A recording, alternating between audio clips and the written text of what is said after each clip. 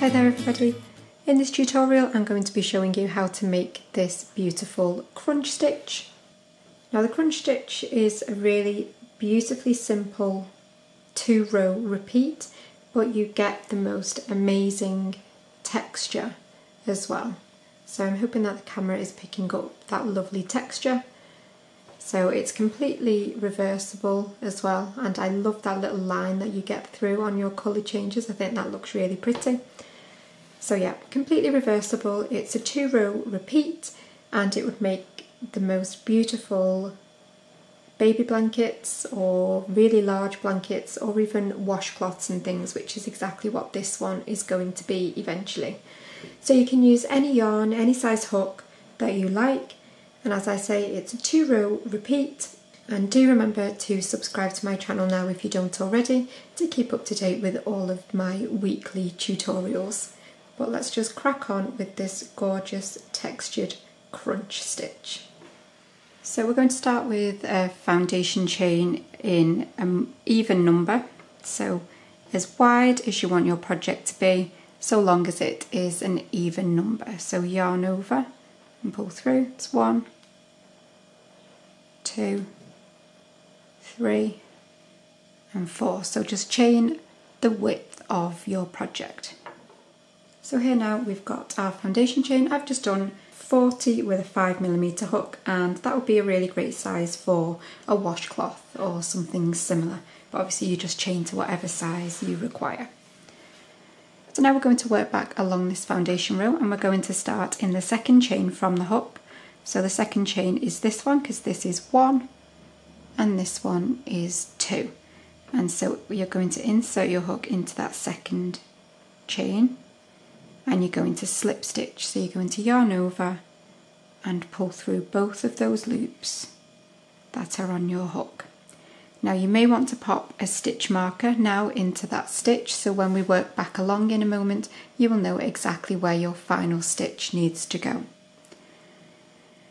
In the next stitch we're going to do a half treble crochet. So remember, I'm always working in UK terms here, so in the US this is your half double crochet. So you're going to yarn over, insert into that next chain, yarn over and pull up. You'll have your 3 loops on the hook, yarn over and pull through all 3 of those loops, and that is your half treble. Into the next chain now, you're going to slip stitch. So again, yarn over and pull through both of those loops, and in the next a half treble. Again, yarn over, insert into that stitch, yarn over and pull up, yarn over and pull through all 3 of those loops, and you're just going to alternate that all the way along. So slip stitch, half treble, slip stitch, half treble, and I will meet you as you get to the other end in just a moment. So I'm almost back along now, and in your very final stitch you should be putting a slip stitch. So you should finish on the slip stitch just like we started with the slip stitch. So when you turn it over you should be getting a nice little bit of texture already. So we're now going to turn our work, and now we're basically going to alternate between those 2 stitches once again, but doing a slip stitch on top of the half treble and a half treble on top of a slip stitch. So we finish with a slip stitch, and so into this very first stitch where we've just come up from. So if you move that working end out of the way you can see the stitch just here. So you're going to insert your hook into that stitch, yarn over and pull up, and yarn over, pull through both, and then this stitch now has got 2 vertical parts to it. You're going to go behind the one nearest your working end, yarn over and pull up, yarn over, pull through both, and that just gives us a half treble stitch but without having to do a chain 2 and leave a gap. So that is that first stitch worked as a half treble. So your next stitch now should be the top of the half treble from the previous row. So into that stitch, go through the whole of the stitch and get that V on the top of your hook and slip stitch. And then again, half treble in the top of the slip stitch from the previous row, so they're always a little bit tighter to work, obviously, with being a slip stitch, but that is how it will make it a bit more obvious as to which stitch is which, because the half trebles where you put your slip stitch are going to be much easier to work into than the slip stitches. So half treble in the next, and slip stitch in the next. So again, you're simply going to work that all the way along, and I will meet you there in just a moment. So we're getting towards the end again now. I've got 2 stitches left to work into. I've got that half treble and that very first slip stitch that we did. So if you popped a stitch marker in there, it should be nice and obvious for you. So I'm just going to do my slip stitch and then my half treble into that very final stitch. It is going to be fiddly, but there we go. So that is how you should be looking now. And this next row now is the second row of the 2-row repeat. So that row we've just done is row 1 of the repeat, and this next row is row 2. So we're going to chain 1 this time and turn, and we're going to do a chain this time purely because you can't really slip stitch up in the way that we half trebled up previously. So I've chained 1 and turned, and into the very first stitch here, so basically right at the base of where we are now, you're going to insert your hook and slip stitch.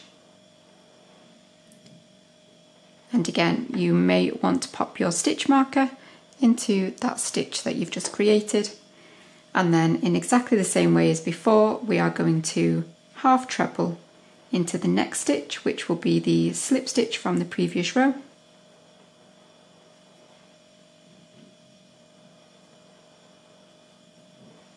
and slip stitch in the next, which will be your half treble. And again, continue that all the way along, and you should be finishing with a slip stitch on top of that final half treble at the other end. So that is once again where I will meet you in just a second. I've worked my final half treble, and then you can see I've got this final stitch just here to work into, which I will pop my final slip stitch into. So that is how you should be looking. You should have all kinds of beautiful texture going on now, and that is your 2-row repeat. So you'll have one where you start with the slip stitch and one where you start and finish with your half treble. Now when it comes to changing colours, I would personally do it on a row where you are finishing with a half treble, purely because it is so much easier to pull the yarn through on a half treble stitch than it is to pull through the yarn on a slip stitch. So what I'm going to do is just work one final row now so that I can start and end with the half treble, and I will show you, if you need it, how to change colour at the end of a half treble row.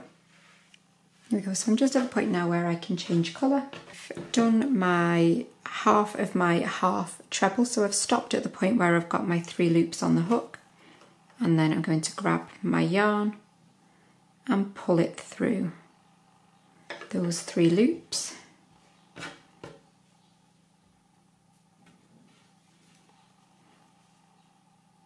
Chain 1, and at this point you can snip off your original colour, and I like to tie my ends together, and then you can simply turn and work that slip stitch into the top of that stitch as normal, and then half treble in the next, and you'll be able to just work that then all the way along as you were before, and you'll have a nice, smooth, neat colour change.